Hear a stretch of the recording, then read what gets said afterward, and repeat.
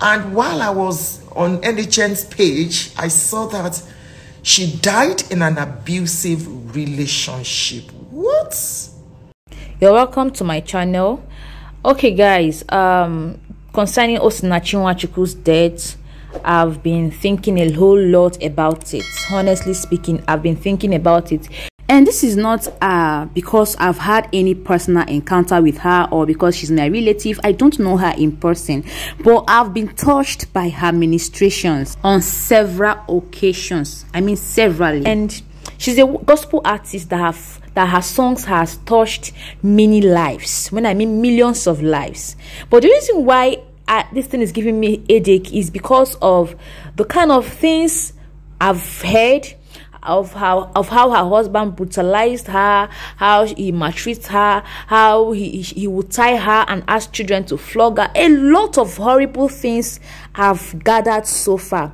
But in this video, I'm going to be focusing on this what Franklin Edwards said on the Premium Times.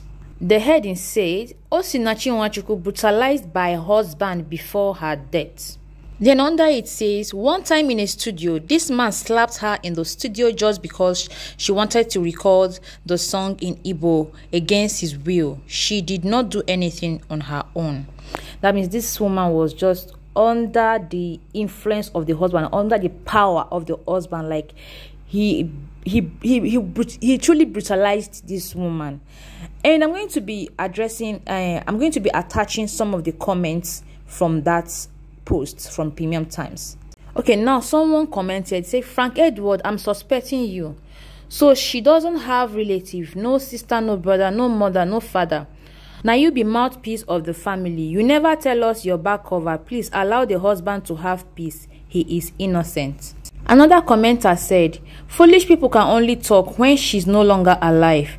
All this time she's sick in the hospital, they didn't come out to say she's been brutalized.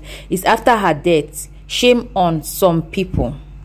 And after a whole lot of thoughts and headache, and I asked myself, if all these things that different people are saying about this woman's husband maltreating her is true, how then was she able to stay in the marriage till her death?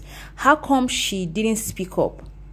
And after a whole lot of thoughts, and I draw a conclusion saying, if she could stay in a marriage where the man beats her, ties her up, seizes her money, stops her from attending events, then how sure are you that when the people and eyewitnesses comes out to tell the public, how sure are you that she would not stand on the side of her husband? Not because she's a bad person, but because she wants to cover the space. She wants people to see her as whom they expect her to be. She wants to cover up for her husband, not because she's a bad woman, but because she wants to live up to expectation. What am I trying to say? It pains my heart I'm talking about the dead. The truth is that there is social pressure to be in a perfect relationship once someone is a celebrity, once someone is a pastor, a pastor's wife, a gospel minister. There is this, we map out the kind of life we expect them to live. We forget that they are human beings as well.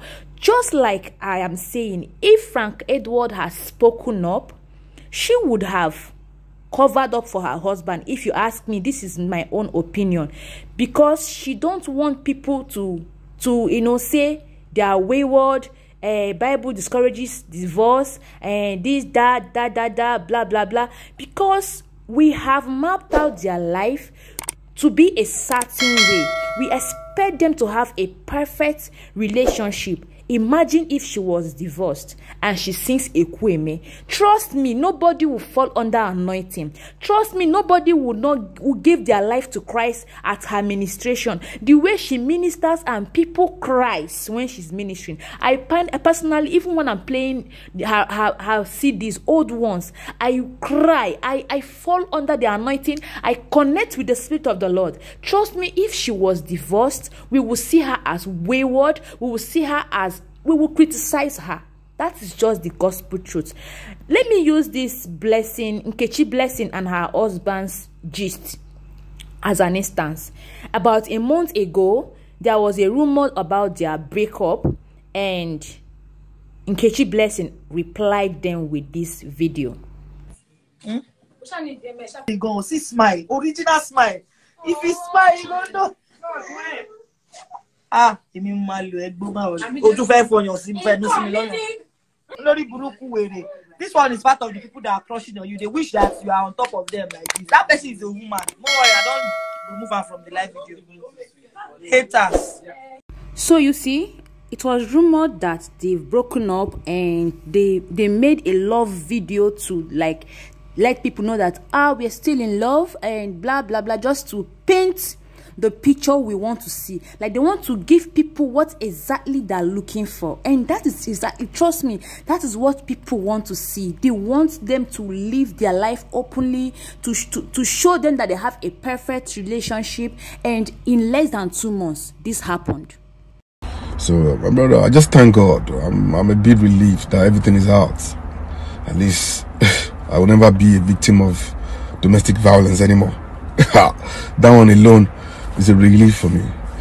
She's been physical towards me, slaps me, hit me severally. Bungalow. You went to use fake page to DM a blogger that you built my own house for me. You get money.